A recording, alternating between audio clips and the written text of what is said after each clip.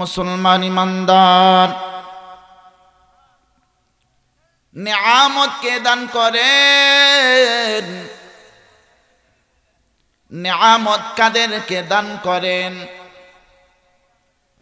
এক নাম্বার পয়েন্টের উত্তর হলো খুব সহজ। নিয়ামত দান করেন আমার আল্লাহ। কাদেরকে দান করেন? আল্লাহ তাআলার সমস্ত মাখলুককে আল্লাহ দান করেন। এ মুসলমান ভাই আমার আল্লাহ একমাত্র আমার আল্লাহ নিয়ামত দেওয়ার ক্ষমতা রাখে। অন্য কোনো মাখলুক আমাদেরকে নিয়ামত দিতে পারবে না। এই আকীদা বিশ্বাস আগে আমাদেরকে পরিশুদ্ধ করতে হবে। এ মুসলমান ভাই আমার, নিয়ামত আল্লাহ দিয়েছেন, নিয়ামত আল্লাহ দিতেছেন, নিয়ামত আমার আল্লাহ সামনেও দিবে। এ মুসলমান ভাই আমার, নিয়ামত আল্লাহ দিয়েছেন, এর উদাহরণ একটা। আমার আপনার দেহের মধ্যে যা কিছু আছে এগুলো আল্লাহ আগেই দিয়েছেন, নিয়ামত দিতেছেন। এর একটা উদাহরণ হলো আল্লাহ প্রতিদিন আমার আপনার রিজকের ব্যবস্থা করতেছেন, নিয়ামত সামনে দিবেন। এর একটা উদাহরণ হইল আমার আল্লাহ নাজ নিয়ামতে ভরপুর একটা জান্নাত আমার আপনার জন্য রাখছেন। এ মুসলমান ভাই আমার, নিয়ামত আমার আপনার আল্লাহ আমাকে আপনাকে দিয়েছেন। এর উদাহরণ হইল আমার আপনার 3.5 হাত দেহ। এই 3.5 হাত দেহ নিয়ে যদি আমি আপনি চিন্তা করি, কসম আমি আল্লাহর করে বলতে পারি আল্লাহকে খুঁজতে হবে না। 3.5 হাত দেহ নিয়ে যদি কেউ চিন্তা চেতনা করে, ওই চিন্তার মধ্যেই আমার আল্লাহকে খুঁজে পাইবে, ঠিক কিনা? এ মুসলমান ভাই আমার, 2টা চক্ষু যে আমার আল্লাহ দিয়েছেন। ইসলামের কথা তো মানতে ভালো লাগে না, ডাক্তারের কথা শুই না নেন, বিজ্ঞানীদের কথা শুই না নেন। বিজ্ঞান গবেষণা কইরা পাইছে একটা চোখের মধ্যে আমার আল্লাহ 13 কোটি ক্যামেরা লাগায় রাখছে। 2টা চোখের মধ্যে 13 দোকানে 26 কোটি ক্যামেরা, আর প্রত্যেকটা ক্যামেরার পিছনে একটা তার। তাহলে 13 কোটি ক্যামেরার পিছনে 13 কোটি তার, আর 2টার মধ্যে 26 কোটি ক্যামেরার মধ্যে 26 কোটি তার। আমার আল্লাহ এই চোখের তারগুলো পিছনে নিয়েছেন 1.6 এই সেন্টিমিটার জায়গা দিয়া। ডান চোখে 13 কোটি ক্যামেরা, বাম চোখে 13 কোটি ক্যামেরা। প্রত্যেক ক্যামেরার পিছনে একটা তার, আর প্রত্যেক চোখের পিছনে 13 কোটি তার। এই তারটা কোন পাইপ দিয়ে নিছে জানেন? ওই পাইপের সীমানা বলতে গিয়ে, ওই পাইপের দৈর্ঘ্য প্রস্থ বলতে গিয়ে বিজ্ঞানীরা বলতেছে 1.6 সেন্টিমিটার জায়গা দিয়ে এই চোখের তারগুলো নিয়েছে। চিৎকার মেরে বলি সুবহানাল্লাহ। একটু চিন্তা করে রাখছে। দেহের মধ্যে আরো চিন্তা করেন। আমাকে একজন জিজ্ঞেস করলো, হুজুর নাকের ভিতরে যে পশম এটি কি লেগে? চুল, মাথায় চুল না থাকলে ভালো দেখা যায় না, থাকলে ভালো দেখা যায়, সব বুঝলাম। বুড়ো না থাকলে দেখতে ভালো দেখা যায় না, এটাও বুঝলাম। নাকের ভিতরে পশম, এটা বুঝলাম। অথচ আমরা ছোটবেলায় সেই তাফসীর পড়েছি, আমাদের উস্তাদরা শোনাইছেন। নাকের ভিতরের পশমগুলো আল্লাহ তাআলা এমনি এমনি দেন নাই। আমি আপনি যে প্রতিদিন অক্সিজেন গ্রহণ করি, এই অক্সিজেনের মধ্যে রেণু রেণু কণা কণা বালু ঢুকতে থাকে। আমার আল্লাহকে এই বালুগুলো যদি অক্সিজেনের সাথে মিশে ঢুকে তাহলে আমার বান্দা মারা যাবে। এই জন্য আমি আল্লাহ তাআলা পশম নামক একটা ছাকনি দিয়ে রাখলাম, ছাকনিগুলো বালুটির রেখা দিব, পিওর বাতাসটা ভিতরে ঢুকাই দিব। চিৎকার মেরে বলে সুবহানাল্লাহ। আরো জোরে কইতেন না সুবহানাল্লাহ। আর অক্সিজেনটাও ডাইরেক্ট ঢুকে না, আমার আল্লাহ তাআলা এমন ভাবে জায়গাটা ফিট করছেন, অক্সিজেনটা আস্তে করে ঢুকে যেন বান্দার কষ্ট না হয়। চিৎকার মেরে বলে সুবহানাল্লাহ। আবার চোখ নিয়ে আরেকটু গবেষণা করে দেখেন, আল্লাহ তাআলা চোখের মধ্যে এমন একটা অটো মেশিন দিয়েছে, আপনার চোখের সামনে যদি কিছু পড়ে অটোমেটিক এই চোখের দরজাটা বন্ধ হয়ে যাবে। সুবহানাল্লাহ জোরে কইতেন না? একটু আঙ্গুল দিয়েই দেখেন না চোখটা কেমনে বন্ধ হয়ে যায়। তাহলে এত নিয়ামত আল্লাহ আমাদেরকে আগেই দিয়ে রেখেছে। এই নিয়ামতের কথা আমরা চিন্তা করতে হবে। আল্লাহ কে কোথায় থাকেন, কে আল্লাহকে বানাইছেন, এগুলো চিন্তা করলে নাস্তিক হইয়া যায়। আর আল্লাহর মাখলুক নিয়ে চিন্তা করলে আমার আল্লাহ তার ঈমান বাড়ায়া দেয়। এ মুসলমান ভাই আমার, এই জন্য বলছিলাম নিয়ামত আমার আল্লাহ দান করেন, নিয়ামত আগেই দান করেছেন। একটা উদাহরণ দিলাম, আসেন আর একটা উদাহরণ দেই। নিয়ামত আমার আল্লাহ দিতেছে, আমার আল্লাহ নিয়ামতটাকে বর্তমান রাখছে। এর উদাহরণ হইল আমার আল্লাহ সমস্ত প্রাণীর রিজিকের ব্যবস্থা করেছে। আমার আল্লাহ পবিত্র কোরআনে বলেন, সূরাতুল হুদের 6 নং আয়াতে আমার আল্লাহ বলেন, ওয়ামা মিন দাব্বাতিন ফিল আরদি ইল্লা আলাল্লাহি রিজকুহা ওয়া ইয়ালামু মুস্তাকাররাহা ওয়া মুস্তাওদাআহা। আমার আল্লাহ এই আয়াতে বলেন, আমার আল্লাহ এই আয়াতে চমৎকার করে জানায় দেয়, শুধু মানুষ নয়, আল্লাহ তাআলা দাব্বাতুন শব্দ ব্যবহার করেছে। আর দাব্বাতুন শব্দের অর্থ শুধু মানুষ নয়, এই শব্দের মধ্যে সমস্ত প্রাণী চলে আসে। ওই আসমানে এবং জমিনে এবং জমিনের নিচে যত প্রাণী রয়েছে, সমস্ত প্রাণীর রিজিকের ব্যবস্থা, রিজিকের দায়িত্ব আমার আল্লাহ নিয়ে নিয়েছেন। এ মুসলমান ভাই আমার, একটা এলাকার কিছু মানুষ নতুন ঈমান গ্রহণ করেছে, তাদের এলাকার মধ্যে দুর্ভিক্ষ দেখা দেয়।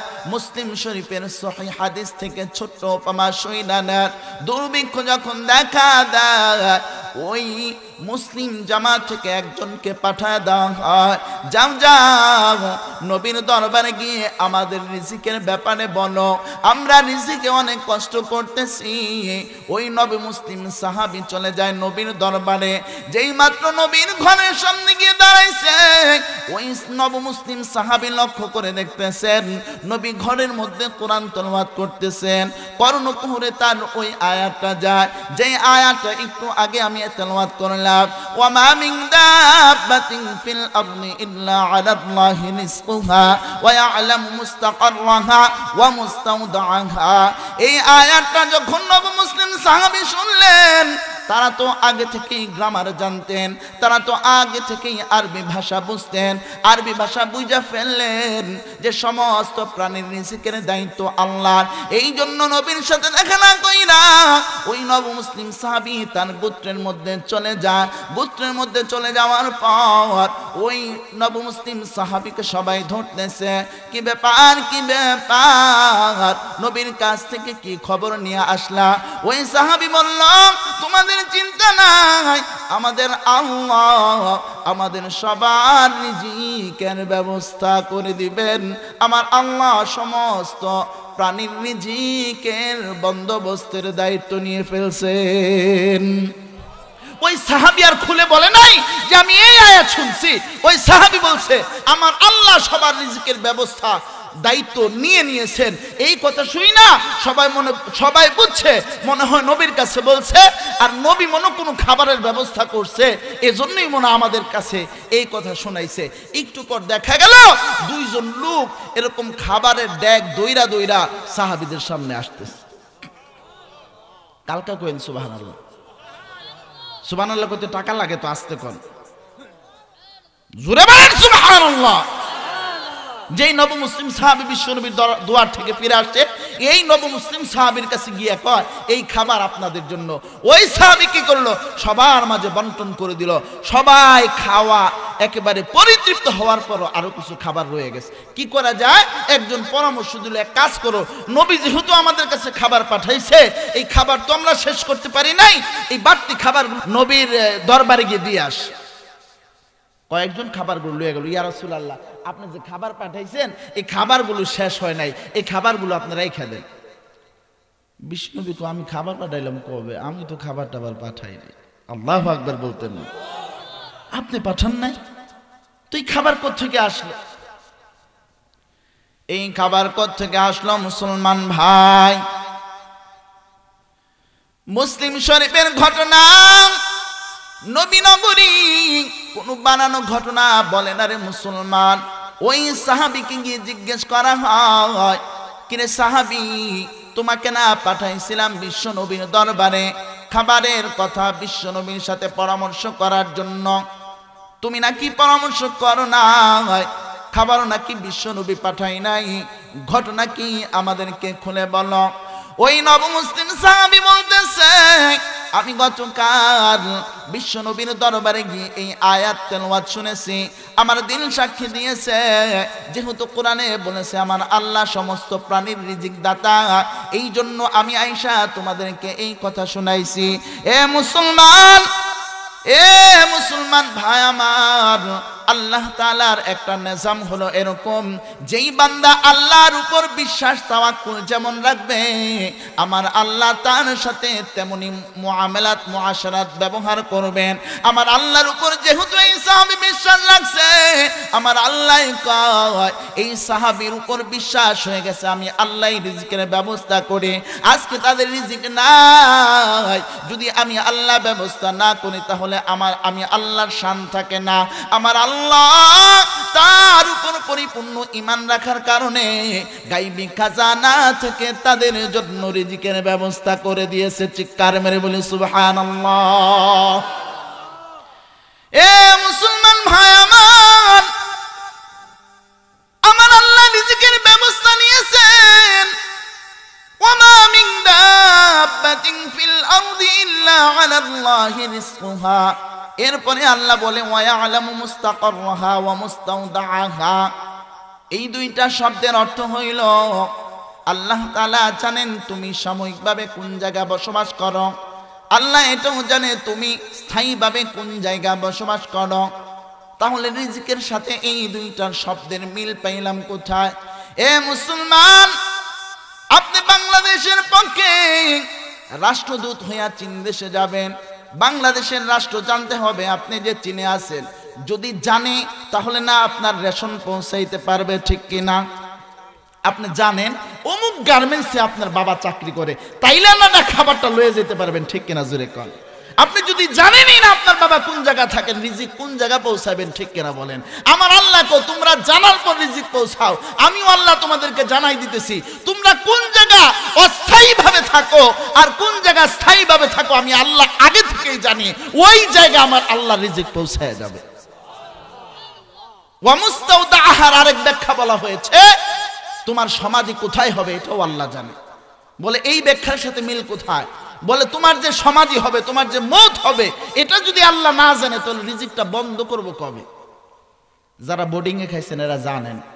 আপনি মাদ্রাসা আছেন না বাড়িতে গেছেন, বোর্ডিং ম্যানেজারে জানাই যাইতে হয়, ঠিক কিনা বলেন? যদি থাকেন তাইলে আপনার রান্না হবে, যদি না থাকেন আপনার রান্না বন্ধ, ঠিক কিনা বলেন? আল্লাহ কয় তোমার সমাধি কোথায় হবে, তুমি কবে মারা যাবে আমি আল্লাহ ভালো করে জানি, সেদিন আমি আল্লাহ রিজিক বন্ধ করে দিই। সুবহানাল্লাহ কইতে মন চাইলো না। তাহলে মুসলমান ভাই আমার, আমার নিয়ামত আমাদেরকে আগে দিয়েছেন, একটা উদাহরণ শুনাইলাম। নিয়ামত আমার আল্লাহ অব্যাহত রাখেছে, এই উদাহরণ শুনাইলাম। আমার আল্লাহ ভবিষ্যতেও আমাদেরকে নিয়ামত দান করে। ছোট্ট উদাহরণ শোনায় দেয়। জান্নাতি ব্যক্তি, জান্নাত নামক নিয়ামত আমাদের জন্য আমার আল্লাহ রাখছে। আপনি যখন জান্নাতের বারান্দায় বিকাল বেলা বৈশা জান্নাতের হাওয়াগুলো উপভোগ করবেন, জান্নাতের হাওয়াগুলো দেহে লাগাইয়া শীতল হবেন, ওই মুহূর্তে একজন বেহেশতি নজর করে দেখবে আকাশে পাখি উইরা যাইতেছে, আবার পাখিটাও দেখবে জান্নাতি ব্যক্তি ওই জায়গা বসে বসে হাওয়া খাইতেছে। তখন আপনি নয়, ওই জান্নাতি পাখিটা আমার আল্লাহর কাছে দোয়া করবে, ওগো আল্লাহ, এই জান্নাতি ব্যক্তিটা যদি আজকে আমারে খাইতো, আমি পাখির জীবনটা ধন্য হইয়া যাইতো।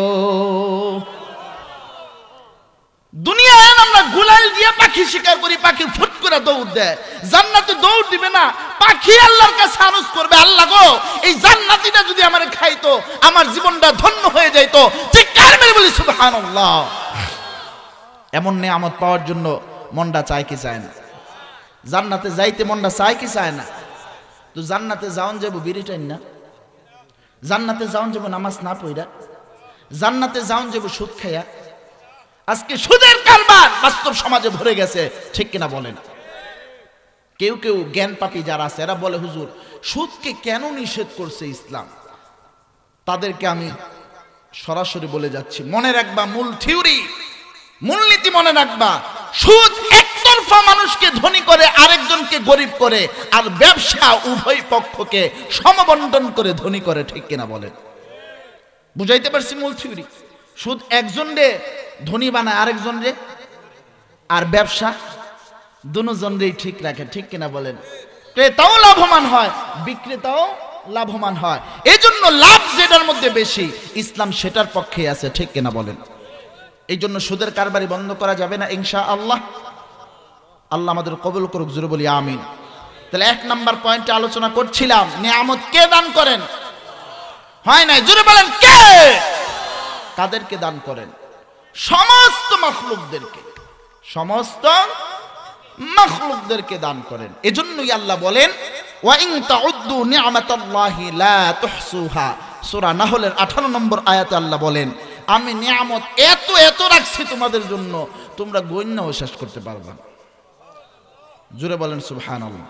শুধু তাই নয়, পবিত্র কোরআনে একটি সূরার মধ্যে আল্লাহ 31 বার বারবার কথাটা বলেছেন নিয়ামত সম্পর্কে। আল্লাহ বলেন ফাবি আইয়ি আলাই রাব্বিকুমা তুকাযযিবান। আল্লাহ কয় তোমাদের রবের কোন কোন নিয়ামতকে অস্বীকার করবা? কথা কি একবার বলছে না 31 বার বলছে? কোন নিয়ামতকে অস্বীকার করার সুযোগ আছে? সুযোগ আছে? খুলিকাতিদ দুনিয়া লাকুম ওয়া আনতুম খুলিকতুম লিল আখিরাহ। আল্লাহ কয় যা দেখো সমস্ত কিছু তোমরা মুমিনদের জন্য আমি আল্লাহ বানাইছি, মানুষের জন্য বানাইছি, সমস্ত মাখলুককে মানুষের গোলাম বানাইছি, আর মানুষকে আমি আল্লাহর গোলাম বানাইছি। সুবহানাল্লাহ, জোরে বলতেন না? সমস্ত প্রাণী আমাদের খাদেম কিনা? আপনার বাড়ির উঠানের কাছে যে আম গাছ লাগাইছেন, আম আপনার খাদেম, বছরে বছরে আপনাকে আম দেয়। আপনি যে ক্ষেতের মধ্যে ধান গাছ লাগাইছেন, ধান গাছ আপনার খাদেম, বছরে কয়েকবার আপনাকে ধান দেয়। আপনার গোয়াল ঘরে যে গরু রয়েছে, গাভী রয়েছে, গাভী আপনাদের খাদেম, গাভী তার নিজের বাচ্চাকে দুধ না দিয়া আমাদেরকে দেন। এ মুসলমান ভাই আমার, আল্লাহর ওলি রাস্তা দিয়ে হাঁটতেছে, হাইটা হাইটা নদীর পানির মধ্যে আল্লাহর ওলি গিয়েছে। ভালো করে জেনে রাখবেন, আল্লাহর ওলিরা একটা সময় পার করে না, তাদের চোখের সামনে যা দেখে তা নিয়ে তারা গবেষণা করে আল্লাহর বরত্ব খুঁজে পাইতে চায়, ঠিক কিনা? ওই আল্লাহর ওলি নজর করে দেখতেছেন, নদীর পার দিয়ে একটা বড় বিচ্ছু হাইটা যায়। আল্লাহর ওলি কয় রাসূল বলেছে সমস্ত প্রাণী নাকি মানুষের সেবার জন্য আল্লাহ বানাইছে। এই বিচ্ছুটা যদি আমাকে এখন কামড় দেয় আমি তো মারা যাইব। এই বিচ্ছুটা আমার সেবার জন্য কেমনে আল্লাহ বানাইলেন? একটু বিচ্ছুর পিছনে পিছনে হাইটা আমি দেখি বিচ্ছুটাকে আল্লাহ কি সেবার জন্য বানাইছে। ওই আল্লাহর ওলি নজর করে দেখতেছেন, কিছুক্ষণ পর ওই বিচ্ছুটা নদীর ঢেউয়ের সাথে বাড়ি মাইরা একটা কচুরি পানা সামনে আস, কচুরি পানাটার মধ্যে ওই বড় বিচ্ছুটা লাফ দিয়া উঠা গেছে। লাফ দিয়া উঠা আবার নদীর ঢেউয়ের বাড়িতে বাড়িতে কচুরি পানাটা নদীর মাঝখানে চলে গেছে। আল্লাহর ওলি নজর করে দেখতেছে, আল্লাহর ওলি দেখে তার দৃষ্টির সীমানার অনেক দূরে চলে গেছে। আল্লাহর ওলি কয়, এই বিচ্ছুর পিছনে পিছনে না আমি ছুটেছি, এই বিচ্ছু আল্লাহ কেন বানাইলেন এটা বোঝার জন্য না আমি এটার পিছু নিয়েছি। এখন যদি এই বিচ্ছুর গতিবেগ আমাকে বুঝতে হয় তাহলে আমাকে নদীর মাঝখানে যেতে হবে। কেমনে যাব? আমি মানুষ তো কচুরি পানাকে নৌকা বানাতে পারবো না। এই জন্য আল্লাহর ওলি একটা কাঠের নৌকার মধ্যে উঠে গেলেন। আল্লাহর ওলি কাঠের নৌকার মধ্যে উঠা ওই কচুরি পানার পিছনে পিছনে যাইতেছে আর ভাবতেছে, আল্লাহ তো কোনো জিনিস এমনি এমনি বানান নাই, আল্লাহ তাআলা এই কচুরি পানাটাকে এটাও কাজের জন্য বানাইছেন। আমার বাহনা না কাঠের নৌকা, এই নৌকা দিয়া না আমি নদী পার হই। আর এই বিচ্ছুটা যদি নৌকায় উঠত মানুষ এটাকে আঘাত করে মেরে ফেলত। আমার আল্লাহ এই বিচ্ছুর নৌকা হিসাবে কচুরি পানাটাকে ব্যবহার করছে। আমার আল্লাহ কচুরি পানাটাকেও এমনি এমনি বানান নাই। এ মুসলমান ভাই আমার, নদীর ঢেউয়ের বাড়িতে বাড়িতে ওই কচুরি পানা এক সময় নদীর ওপারে চলে গেছে। যেই মাত্র কুল পাইছে ওই বিচ্ছুটা লাফ দিয়া নদীর ওপারে নেমে গেছে। আল্লাহর ওলিও ওই বিচ্ছুটার পিছনে পিছনে যাইতেছে। আল্লাহর ওলি নজর করে দেখতেছেন সামনে একটা বড় গাছ দেখা যায়। ওই গাছটাকে লক্ষ্যপান বানাইয়া, ওই গাছটাকে গন্তব্যস্থল বানাইয়া ওই গাছের দিকে বিচ্ছুটা যাইতেছে। আল্লাহর ওলি নজর করে দেখলেন ওই গাছের নিচে একটা যুবক শোয়া রয়েছে। গাছের বাতাসের মধ্যে যুবকটা রেস্ট নিতেছে। আর ওই ক্ষেতের মধ্যে ওই যুবকের কিছু বকরি ঘাস খাইতেছে। যুবকটা রাখাল মানুষ, যুবকটা বকরিগুলো ছাইরা গাছের নিচে রেস্ট নিতেছে।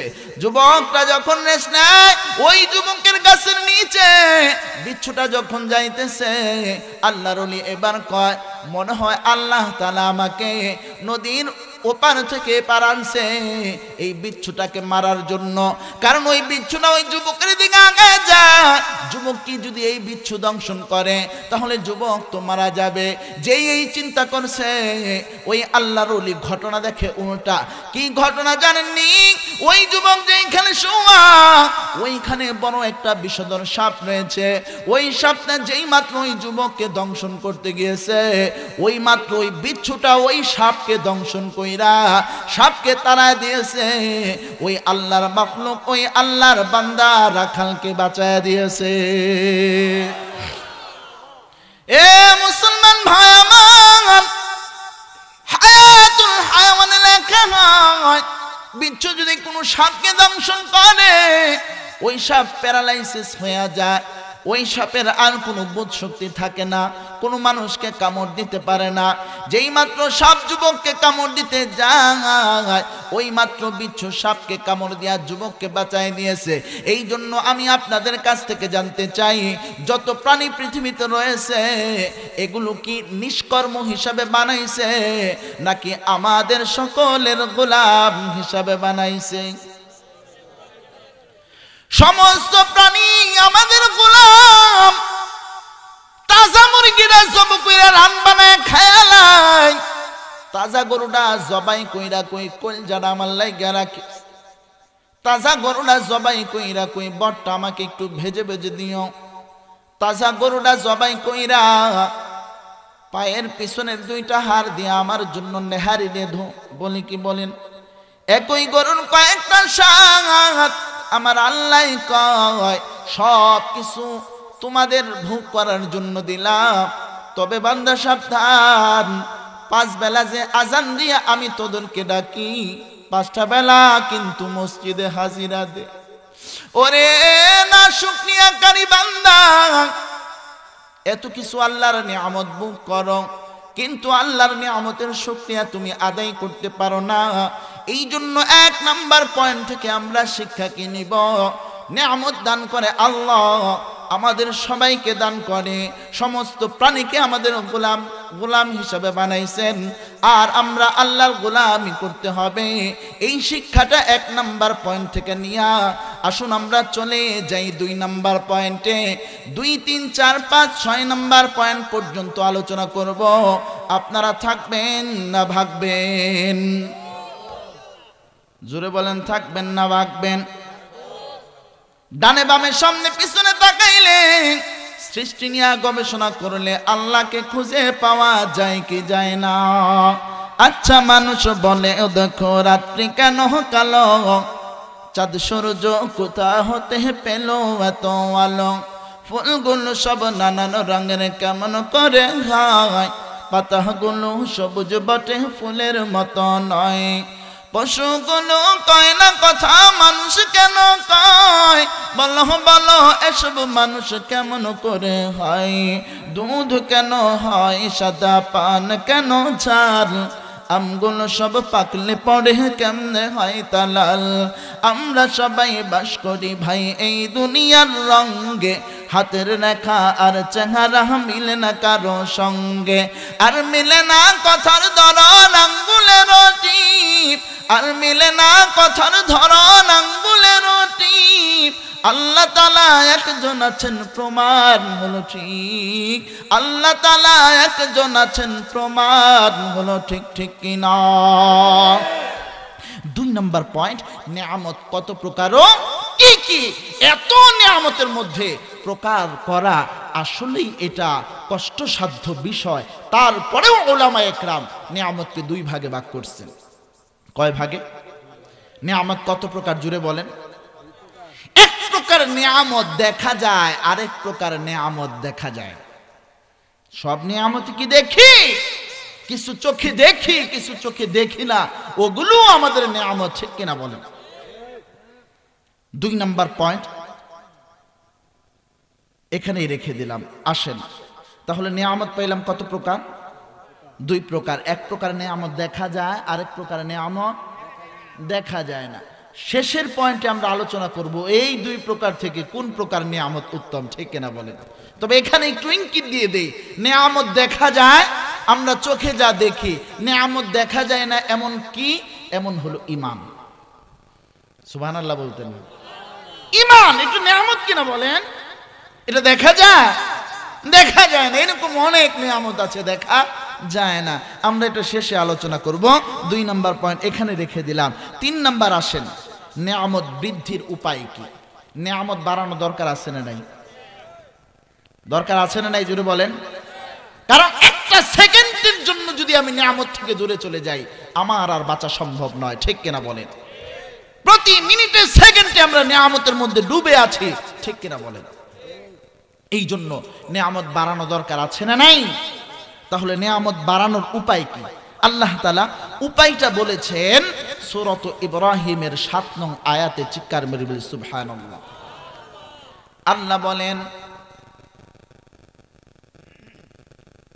وَإِذْ تَأَذَّنَ رَبُّكُمْ لَئِن شَكَرْتُمْ لَأَزِيدَنَّكُمْ وَلَئِن كَفَرْتُمْ إِنَّ عَذَابِي لَشَدِيدٌ।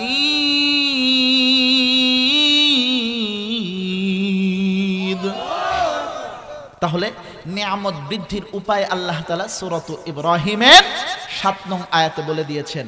আল্লাহ কোন নিয়ামত বাড়াইতে চাও, যে নিয়ামতটা দিছি লগে লগে শুকরিয়া আদায় করো, আমি আল্লাহ এই নিয়ামতটা আরো বাড়াই দেব।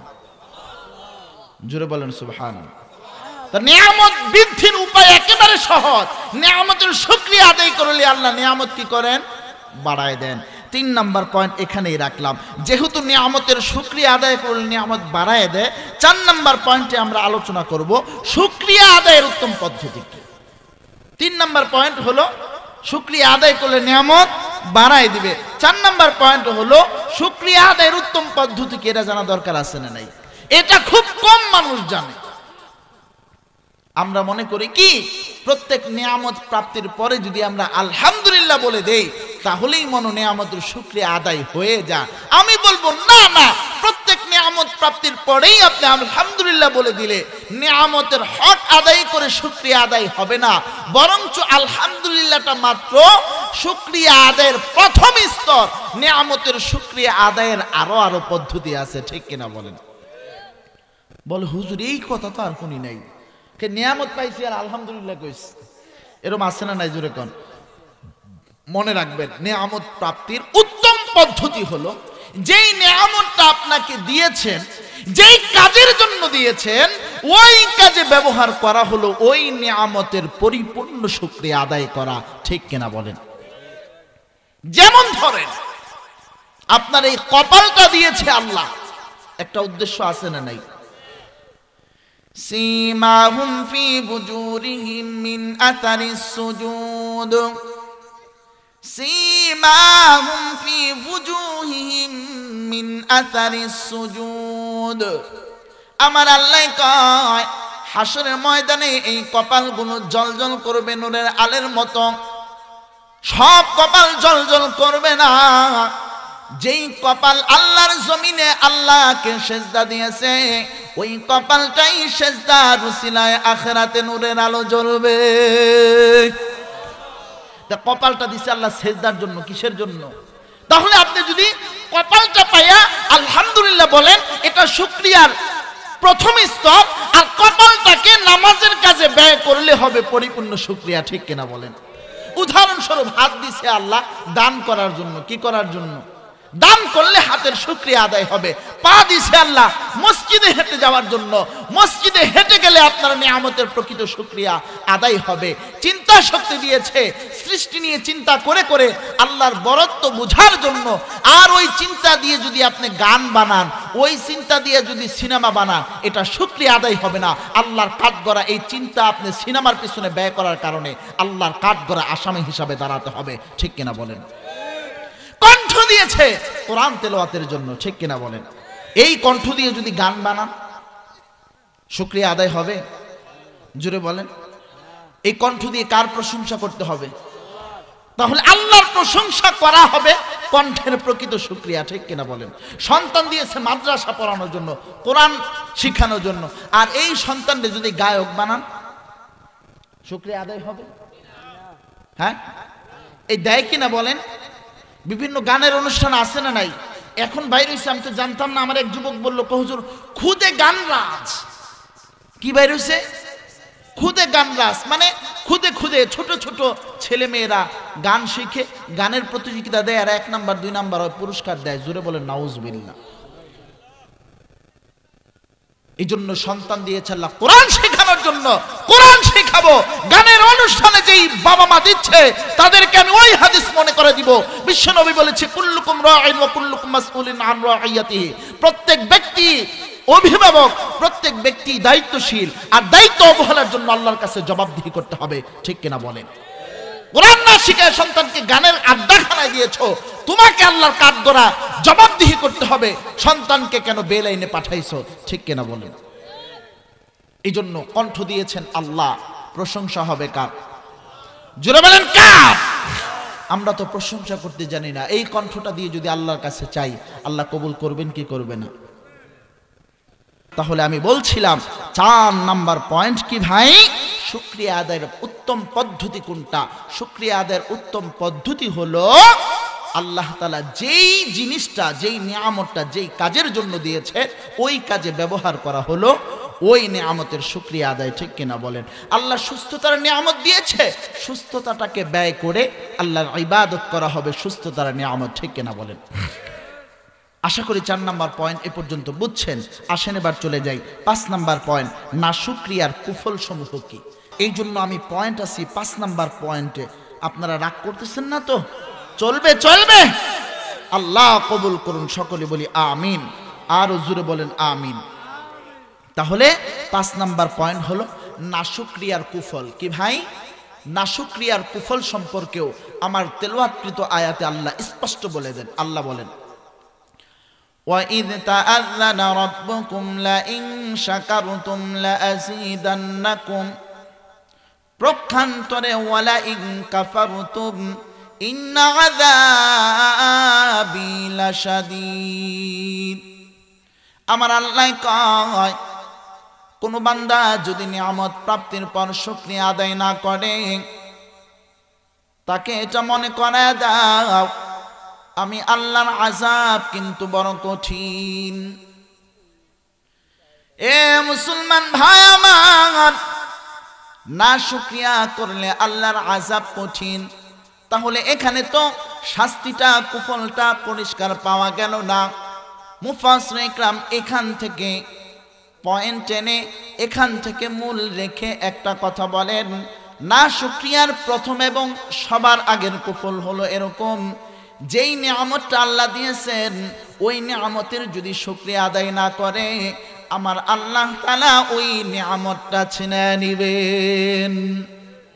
নিয়ামতের সবার প্রথম কুফল হলো আপনি শুকরিয়া আদায় না করলে এটা ছিনিয়ে লয়ে যাবে। ঠিক কিনা বলেন? এজন্যই দেখবেন গাড়ির তলে পইরা পাও নাই, আছে না নাই? পাও দিয়া দিয়া কোন ছাদে গেছো, মমতা যা পাইবো হেন গেছো। আর বড় বক্তা আসবে, আল্লামা শাহ আহমদ শফি আসবে, বাবুনগরী আসবে, খালেদ সাইফুল্লাহ আইয়ুবী আসবে, হাফিজ রহমান সিদ্দিকী আসবে, আমি নগণ্য নবীনগরী আসবে। এই কথা শুই না তুমি মাহফিলে যাও নাই, তাহলে তোমার পাও থেকে কোনো লাভ নাই। ঠিক কিনা জোরে কম? এই জন্য নিয়ামতের শুকরিয়া আদায় না করলে লগে লগে আল্লাহ তাআলা চাইলে পারে ওই নিয়ামতটা ছিনায় নিতে। ঠিক কিনা বলেন? বুখারী শরীফের এক ঘটনা সবারই তো জানা।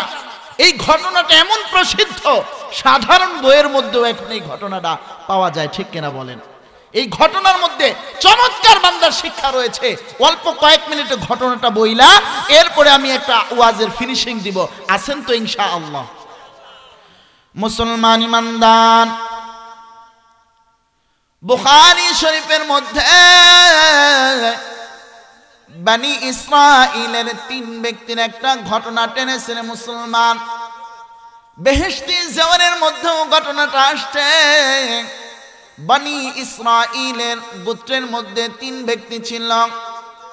এ মুসলমান ভাই আমার, 3 ব্যক্তির এক ব্যক্তি ছিল কুষ্ঠরোগী, আরেক ব্যক্তি ছিল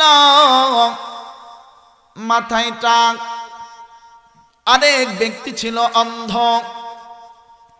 এ মুসলমান ভাই আমার, এই 3 ব্যক্তির কাছে আমার আল্লাহ তাআলা একজন ফেরেশতা পাঠাই দিলেন মানুষ রূপে সাজাইয়া।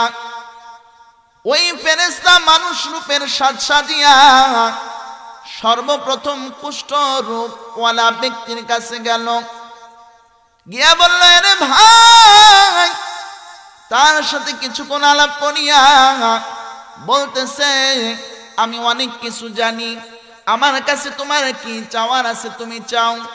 এ মুসলমান, ওই কুষ্ঠরোগ ওয়ালা ব্যক্তি বলতেছে, আমি আর কি চাইব, আমাকে আল্লাহ কুষ্ঠরোগ দিয়েছে, আমি সমাজের কাছে মুখ দেখাইতে পারি না, সমাজের মধ্যে আমি সাধারণভাবে চলাফেরা করতে পারি না, আমার সবচাইতে বড় চাওয়া হইল আল্লাহ যদি আমার কুষ্ঠরোগ ভালো কইরা দিত, তাহলে আমার মনের আশা পূর্ণ হইত। এ মুসলমান, ওই ফেরেশতা আমার আল্লাহ তাআলার নাম নিয়া যখন তার দেহের মধ্যে হাত বোলাইছে, আমার আল্লাহ তাআলা সাথে সাথে তার কুষ্ঠরোগ ভালো করে দিয়েছে। এ মুসলমান ভাই আমার, ফেরেশতা কয়, আমি আরো কিছু জানি, দুনিয়াবি কি সম্পদ চাও আমার কাছে চাইলাম। এইবার ওই কুষ্ঠরোগওয়ালা ব্যক্তি বলতেছে, আমি চাই উটনি। তখন ওই ফেরেশতা আল্লাহর হুকুমে বলেছে, যখন বলেছে ওই কুষ্ঠরোগ ব্যক্তির কাছে গর্ভবতী একটা উটনি চলে আসছে, চলে গেছে দ্বিতীয় ব্যক্তির কাছে ফেরেশতা, টাক মাথা, তার সাথেও কিছু মিষ্টি মিষ্টি কথা বইলা বন্ধুত্ব পেতেছে। এরপরে বলতেছেন, এরে ভাই, তুমি কি চাও, আমি তোমার চাওয়া পূরণ করতে পারবো। এবার টাকওয়ালা ব্যক্তি বলতেছে, আমি আর কি চাইব, আমার মাথায় টাক, আল্লাহ যদি আমার টাক ভালো করে দিত, আমার মনের আশাটা পূরণ হইত। ওই ব্যক্তি আল্লাহর নাম নিয়া যখন তার হাত তার মাথায় বোলাইছে, আমার আল্লাহ তাআলা টাক মাথায় সাথে সাথে চুল গজায় দিয়েছে। এ মুসলমান ভাই আমার, এইবার ফেরেশতা কয় দুনিয়াবি কি চাওয়ার চাও? এইবার ওইটা কোলা ব্যক্তি কয় আমার যদি একটা গাভী থাকতো বড় ভালো হইতো। এইবার আল্লাহর হুকুমে ওই ফেরেশতা গর্ভবতী একটা গাভী তাকে দান করে দিয়ে তৃতীয় ব্যক্তির কাছে চলে যায়। তৃতীয় ব্যক্তির কাছে গিয়েও খাতির করেছে, খাতির কইরা বলতেছে, এরে ভাই আমি কিন্তু অনেক কিছু ভালো করতে পারি, কি চাওয়ার আছে চাও। ওই ব্যক্তি ছিল অন্ধ, তিনিও পূর্বের দুই ব্যক্তির মতো বলতেছে, আমি একজন অন্ধ বান্দা, আমার আর কি চাওয়া আছে রে ভাই, আমাকে যদি আল্লাহ তাআলা দৃষ্টি শক্তি দিত, আমি যদি দুনিয়াটা প্রাণ ভইরা দুই চোখে দেখতে পারতাম, তাহলে আমার দিলটা প্রশান্তি পাইতো। এইবার আল্লাহর নাম নিয়া ওই ফেরেশতা তার দুইটা চোখে যখন হাত বোলায় দেয়, আল্লাহর হুকুমে তার দুইটা চোখ ভালো হইয়া সাথে সাথে দৃষ্টি শক্তি ফিরে আসে।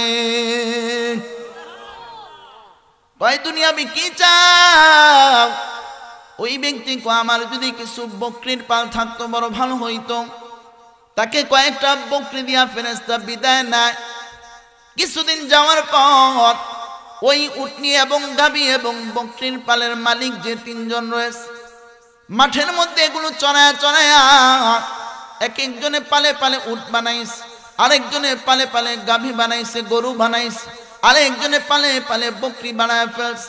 আমার আল্লাহ কয়, এরে ফেরেশতা যাও যাও ওই তিন ব্যক্তির ইমানি পরীক্ষাটা নিয়ে আসো। এ মুসলমান, মাঝে মধ্যে আল্লাহ তাআলা আমার আপনার ইমানি পরীক্ষা নেয় কি নেয় না? ইমানের পরীক্ষায় পাশ করা দরকার আছে না নাই? দেখেন এই তিন ব্যক্তি কেমন ইমানের পরীক্ষা দেয় আর কেমনে ভাবে ইমানের পরীক্ষায় পাশ করে।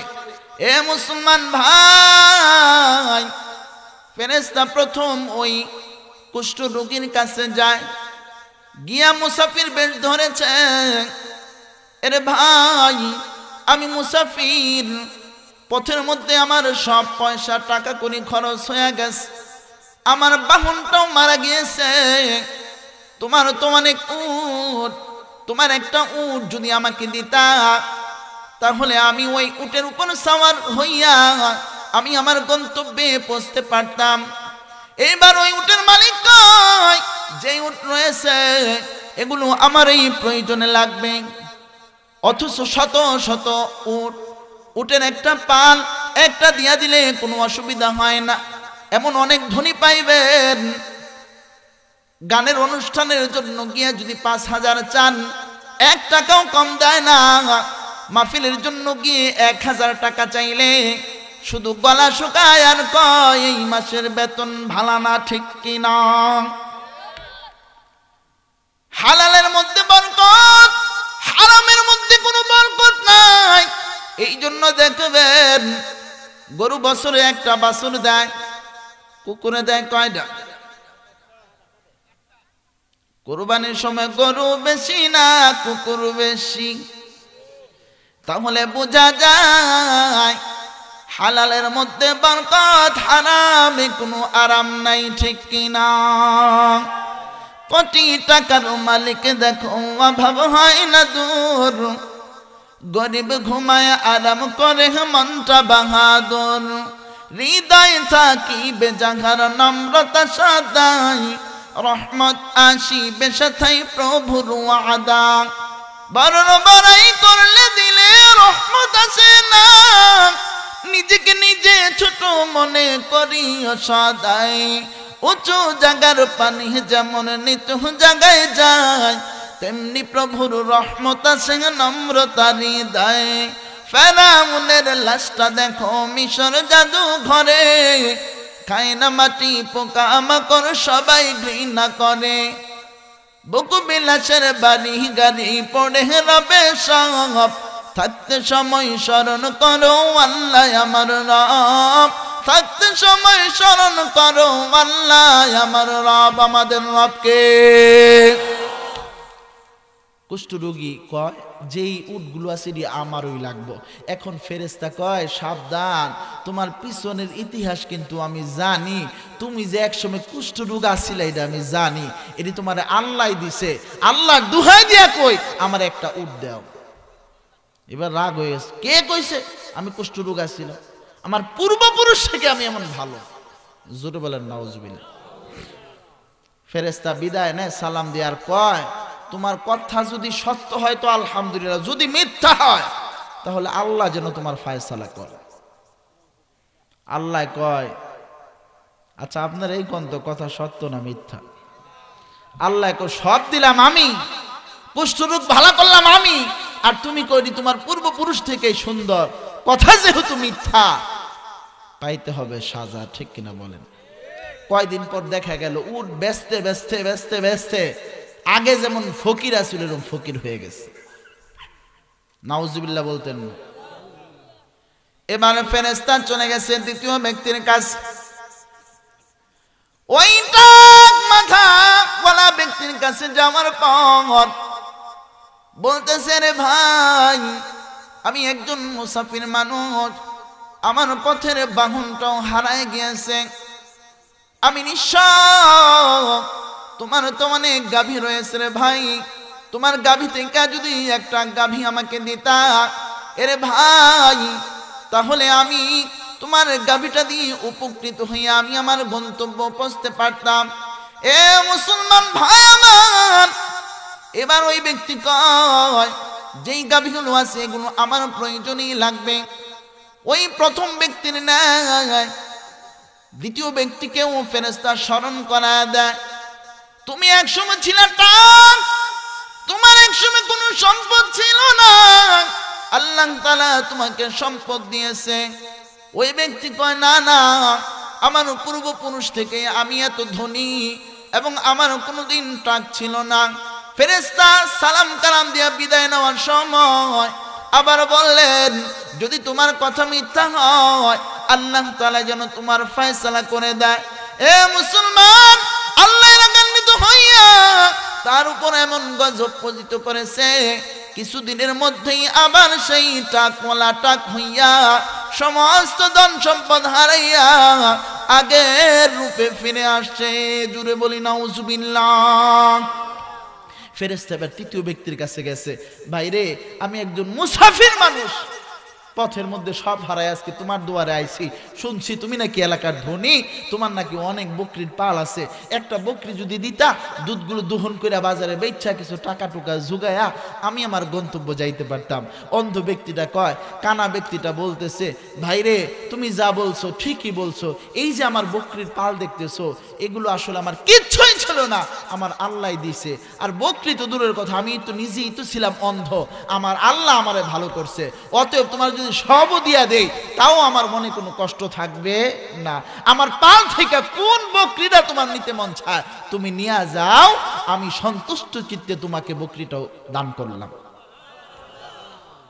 এবার ওই ফেরেশতা বলতেছে এরা অন্ধ ভাই, তোমার বকরি আমি নিতে আসি নাই রে ভাই, আমার আল্লাহ তোমাকে পরীক্ষা করার জন্য আমাকে পাঠাইছে। তুমি তোমার ইতিহাসের কথা স্মরণ কইরা দানের হাত বাড়াইছ, আল্লাহ তাআলা তোমাকে আরো বাড়াই দিবে। তবে তোমাকে শোনা যায় তোমার মতো তোমার দুই ভাই যাদের কিছু ছিল না, তোমার মতোই আমি আল্লাহর পক্ষ থেকে আয়েশা তাদেরকে দিয়ে গেছিলাম। ওই যে কুষ্ঠরোগী আর মাথায় টাক পরনেওয়ালা ব্যক্তি তাদের কাছে তোমার মতো চেয়েছিলাম, তারা দেয় নাই। খবর নিয়ে তুমি দেখবা তাদের ধন সম্পদ আল্লাহ সব ছিনায় নেবে, আর তুমি শুকরিয়া আদায় করার কারণে তোমার সম্পদ আরো বৃদ্ধি পাবে।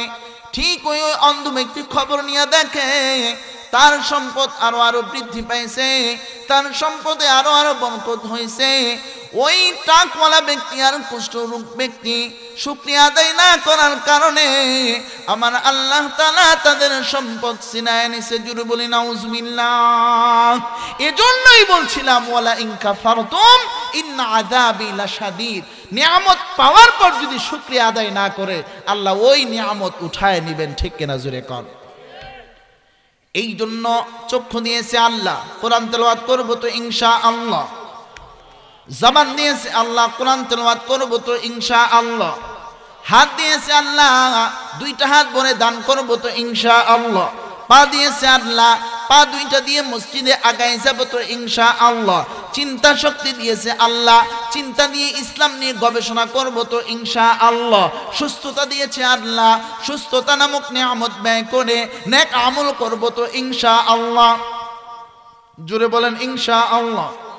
যদি নিয়ামতের শুকরিয়া আদায় না করি ওই নিয়ামত ছিনায়া নিবেন কে? জোরে কান।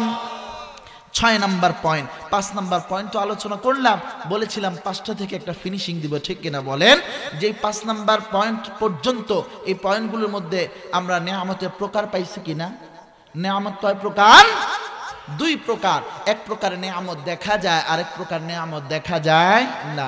উলামা একরাম বলে এই 2 প্রকার নিয়ামতের মধ্যে সর্বোত্তম নিয়ামত হচ্ছে যেটা দেখা যায় না।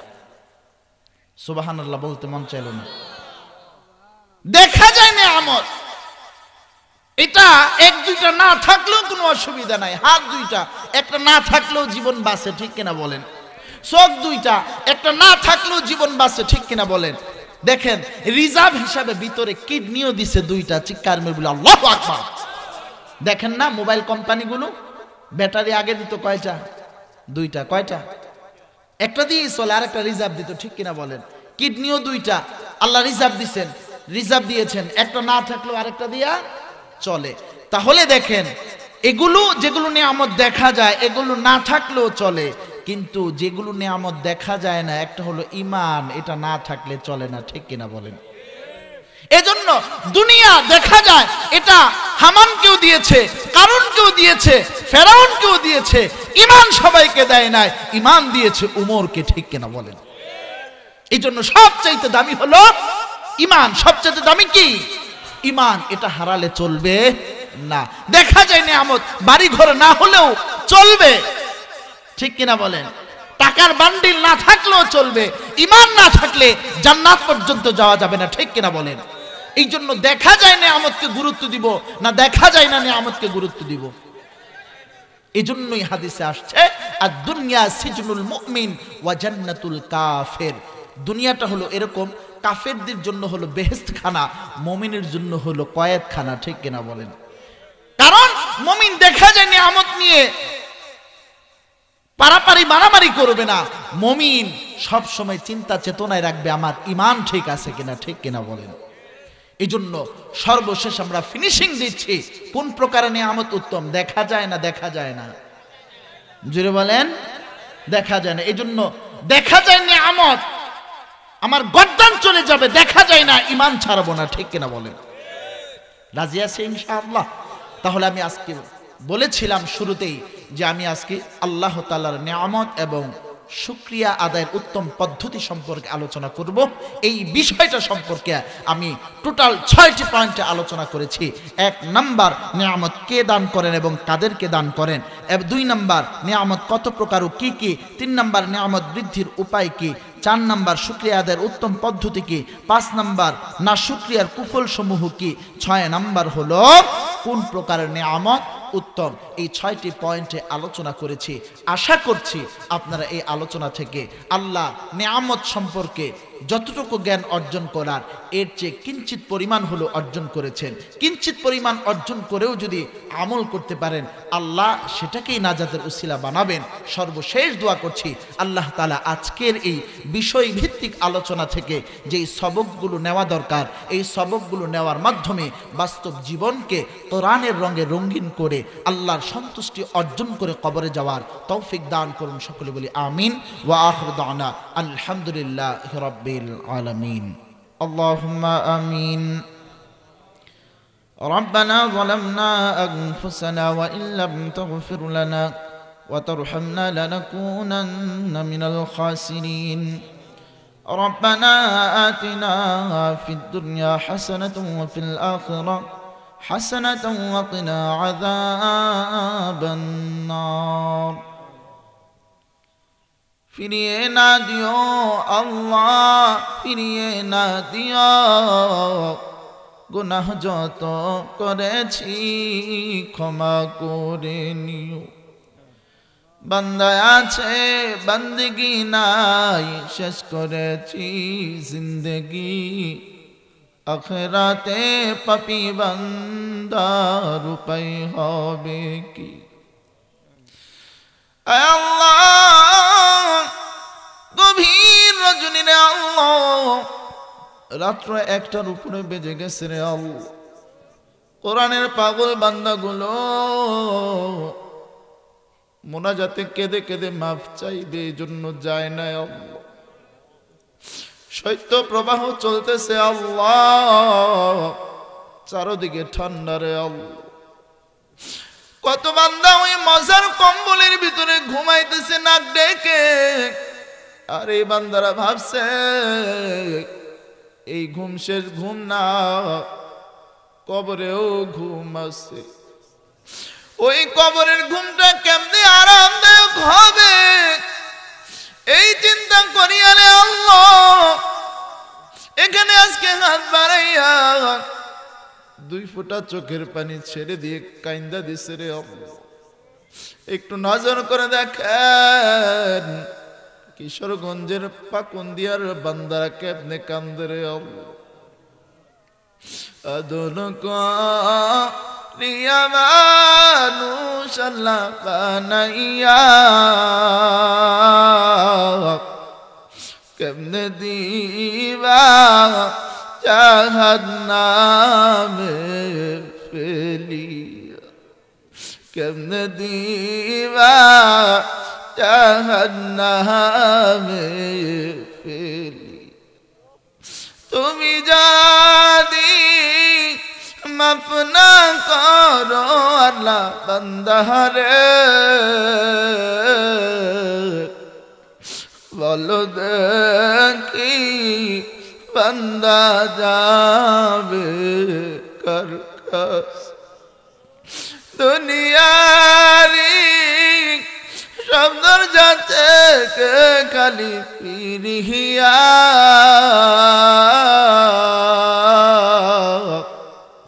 মাওলা তোমার দুয়ারে রইলাম পড়ে এর যুবক ভাই কার জীবনের শেষ মোনাজাত হইয়া যায় বলা যায় না তোমার ডানেও কান্দে তোমার বামেও কান্দে তুমি কেন কান্দতে পারো না রে যুবক তোমার দিলটা কেন এত শক্ত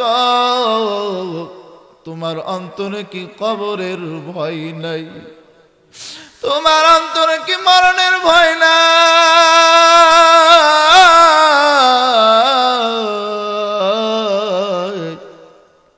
মরণের ভয় অন্তরে নিয়া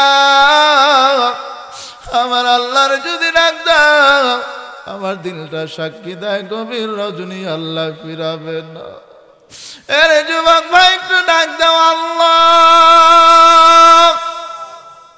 হয় না আরো জোরে কাও আল্লাহ আরো জোরে কাও আল্লাহ ওগো মাবুদ আল্লাহ আল্লাহ কই আপনারে ডাকে রে আল্লাহ দেন না জীবনের গুনাহগুলো মাফ করে দেন না আল্লাহ আমাদের কলবটাকে সাফ করে দেন আল্লাহ আমাদের মাহফিলটাকে কবুল করে নেন আল্লাহ নাজাতের উসিলা বানায় দেন আল্লাহ মা বোনেরা হাত বাড়াইছেন মা বোনদেরকে আপনি আল্লাহ মা ফাতেমার সাথে জান্নাত নসিব করে দেন যুবকগুলোকে খালিদ ইবনে ওয়ালিদের মতো কবুল করে না আল্লাহ যুবকগুলো গানের মজমা জমাইতে পারতো না করে কোরআনের মজমা জমাইছে রে আল্লাহ যাদের মা বাবা বেঁচে আছেন এক হায়াত দান করে দেয় আর যুবকরা যারা মাহফিল সাজাইছে তাদের মধ্যে যারা মা বাবা মারা গিয়েছে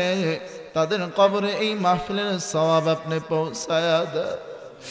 আল্লাহ মজলিসে মার কথা মনে করে ওই যে ডানে কান্দা দিছে রে আল্লাহ, কার যেন মা নাই, কার যেন বাবা নাই রে আল্লাহ। সেই মা বাবা না থাকলে দুনিয়ার আলো বাতাস দেখতে পারতাম না, আপনার ইশারা মা বাবার উসিলা আলো বাতাস দেখলাম রে আল্লাহ। ওই মা নাই, ওই বাবা নাই রে আল্লাহ। আজকে ওই মা বাবার জন্য সন্তানের দোয়াকে আপনি কবুল করিয়া নেন আল্লাহ। দোয়া আমরা শেষ করার পূর্বে একটা বিশেষ ফরিয়াদ, কাফের বেঈমান হইয়া নবীকে দেখলো, আমরা মুসলমান হইয়া দেখতে পারলাম না। স্বপ্ন যুগে হইল নবীর মুবারক চেহারা আমাদের নসিবে দান করিয়ে হজ করিবার তরে আল্লাহ শক্তি কইরং দান, মুদেহের পাও সাইয়া হাতিও আল্লাহ আরফাতের ময়দান। হজ করিবার তরে আল্লাহ শক্তি কইরং দান, কবরগি লাহ পহদরা আল্লাহ কান্দিছে হায়রা। আল্লাহ ইহরামের কাপড় না পরাইয়া কাফনের কাপড় পরাইয়া না রে আল্লাহ। নবীর রওজার মাটি গায়ে না লাগাইয়া আমাদের কাউকে আপনি কবরের মাটি লাগাইয়েন না আল্লাহ। হজ করার তৌফিক আমাদের সকলকে আপনি দান করে দেন আল্লাহ। কিভাবে চাইলে খুশি হবেন বুঝি না আল্লাহ, আপনি অন্তর্যামী, আমাদের প্রত্যেকের অন্তরে নাক বাসনা আপনি পুরা করিয়া দেন। আমি তো না জানি মাওলা আমি অপরাধী, কোন নামেতে ডাকলে মাওলা তুমি হও রাজি, কোন নামেতে ডাকলে মাওলা তুমি হও রাজি। করিম মাওলা রহিম মাওলা মাবুদ মাওলা শাই, তুই করিম বিনে আমার উপায় নাই রে আল্লাহ, আমার উপায় নাই আল্লাহ। গভীর রজনীতে আপনি প্রথম আসমানে নেমে আসেন আল্লাহ। অতিও গভীর হয় রজনী যখন, নীরবে প্রভুর নাম জপিও তখন, নীরবে প্রভুর নাম জপিও তখন।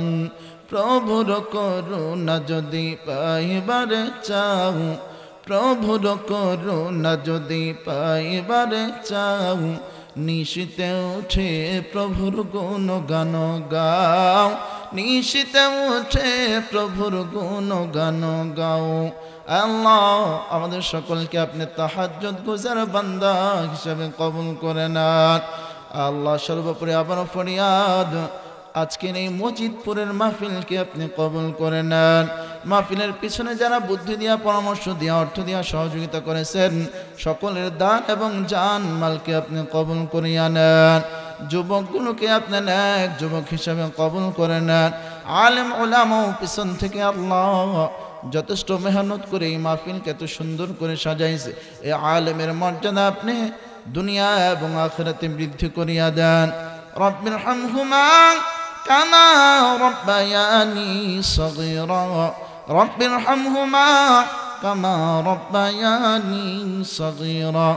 আল্লাহ মওজিদ দিবেন, আমাদের সকলের জবান থেকে মধুর কালিমা জারি করিয়েন লা ইলাহা ইল্লাল্লাহু মুহাম্মাদুর রাসূলুল্লাহ।